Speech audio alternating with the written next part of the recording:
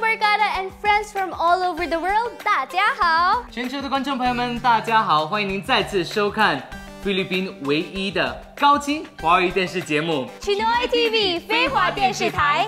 We have such a fun-filled episode prepared for you guys today. 没错，今天呢，我们将带大家去逛街、品尝美食、看大明星，还有我们将要学习中文以及很多的 surprises。CHInoy Barkada 今天我们会带你们到马尼拉的唐人街，一起了解华人悠久的历史和品尝传统的美食。哇哦，没错，而且呢，我还听说 Jason 还有 Caroline 他们在唐人街玩得非常的开心，非常的高兴。Tawag niyo ako?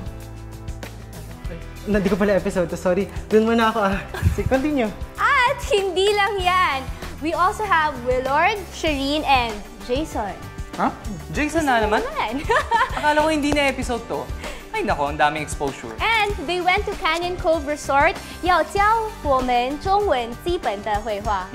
Ito pa, Kati, we have another super exclusive CHInoy Access coverage today because CHInoy TV was invited to the Mega Pinoy Pride, the Turn of Ball 2011. 真的吗？Wow, super exciting 这个 episode natin today. Yes, 是的，所以呢，不要转台 ，Don't change that channel. Keep it here only on CHInoy TV 飞华电视台。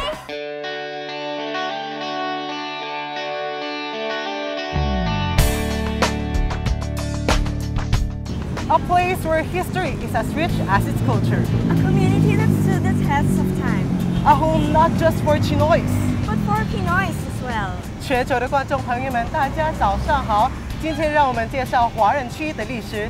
mga CHInoy Barkada, samahan niyo kami this morning as we discover the history of Binondo. We are very lucky today to have Mr. Anson Yu and Mr. Ivan Mandy to tour us around Binondo and tell us its history.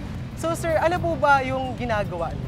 Well, Old Manila Walks is a specialty tour outfit. And essentially what we do are historical, cultural, and culinary tours around Manila, including Binondo. So ano po ba yung mga plans natin for today? Plans for today, we are gonna go around Chinatown and explore the streets, no, the historic streets, tell you something about the history of each street, kung bakit may ganito, bakit may ganyan. And of course, since we are in Binondo, we are going to try out some new types of food, which we discovered in our walks. Yes. So, I can't wait. Let's start. Really Shall we? Yeah.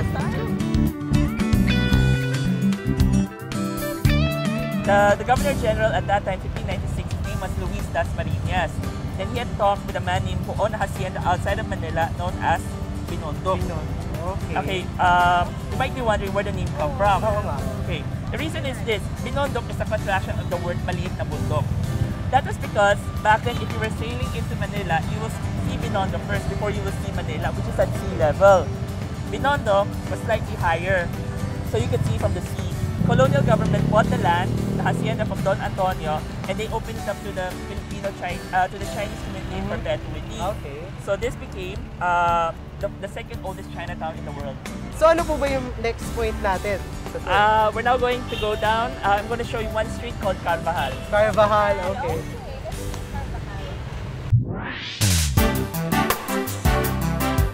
I want to show you first the street on to our right. This is Quintin Paredes. During the Spanish time, this street was one of the main commercial arteries of Binondo, and it was called Calle Rosario. On the side street, this is Carvajal. This is the best place to start your exploration of Binondo. Because here, the street among the locals, if you grew up here, you would know that the street name used to be called Hoswahang. Why? Well, it's not because they hung umbrellas on the street. Okay. The reason is this. Back in the 1930s, there used to be an umbrella factory on the street. It was very well known for that. Then today, it's more well known as a fresh produce market.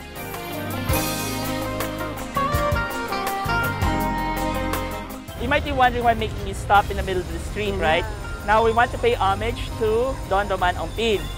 Oh, siya pala si Ongpin. Okay. Okay. The very famous Ongpin. But you know what he was famous for? No. Okay. The story is this. Roman Ongpin was born in the mid-19th century. He was half Filipino and half Chinese. And then when he was an adult, he opened a hardware store, which he called El 82. Can you guess why he called it that? 80 means 82, right? Right. So, ibig sabihin, yun ba yun, the date na binuksan niya yung store? Yes. 1882? Yes, the year 1882. And then, it was unique among stores at that time because it was among the first stores in Manila to have fixed price. But then, he was also very much a patriot. He was a friend to people like Juan Luna because he not only sold hammer and nails, he would also sell art supplies like canvases and paintbrush. Okay. No, he doesn't. He sells them. Okay. Because it was considered hardware before, mga paint supplies. However, after his death in 1912, they renamed the street behind me after him because before his death, the street behind us used to be called Calle Sacristia. So after his death in 1912, it was renamed Calle Roman Ompin.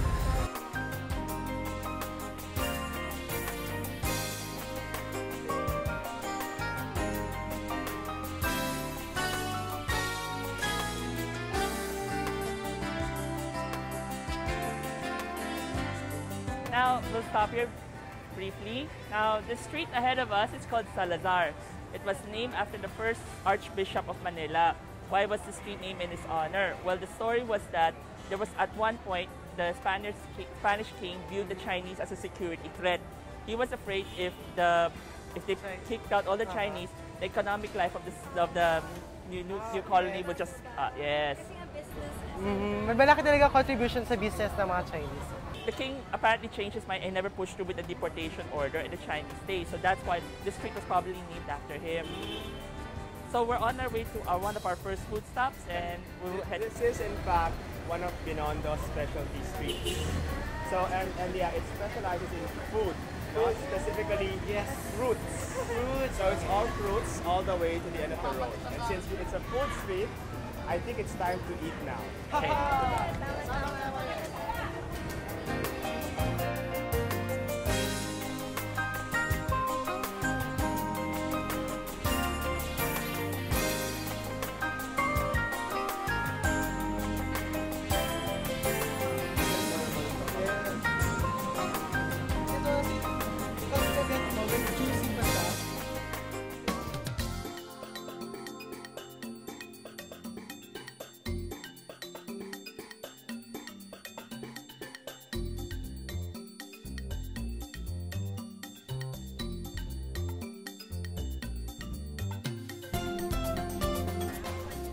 We should all be proud that we're Filipinos, number one. Why? I think we're very talented, we're very creative, we're also very smart. So as far as the Pinoy pride, dapat proud talaga tayo to be Filipino.